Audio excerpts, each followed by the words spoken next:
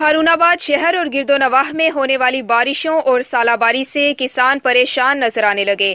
کسان کا کہنا ہے ہم نے بہت سی رقم لگا کر گندم کی فصل کاشت کی ہے، مگر بارشوں کی وجہ سے گندم کی فصل خراب ہونے لگی۔ تفصیلات کے مطابق ہارون آباد شہر اور گرد و نواح میں حالیہ بارش اور ژالہ باری سے کسان شدید پریشان نظر آ رہے ہیں۔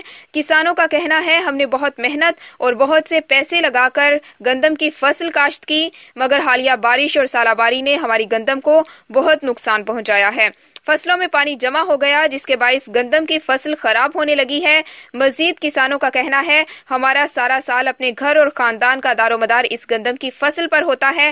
گندم کی فصل فروخت کر کے اس سے حاصل ہونے والی رقم سے ہم اپنے گھر کے اخراجات اور بچوں کی شادیاں اور باقی تمام زندگی کی ضروریات پوری کرتے ہیں، مگر اس دفعہ بارشوں کی وجہ سے گندم کی فصل خراب ہونے سے ہمیں بہت نقصان ہو رہا ہے۔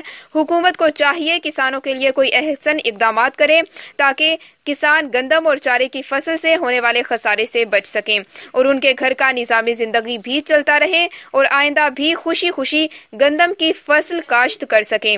نیوز کے لیے ارشد غوری، ہارون آباد۔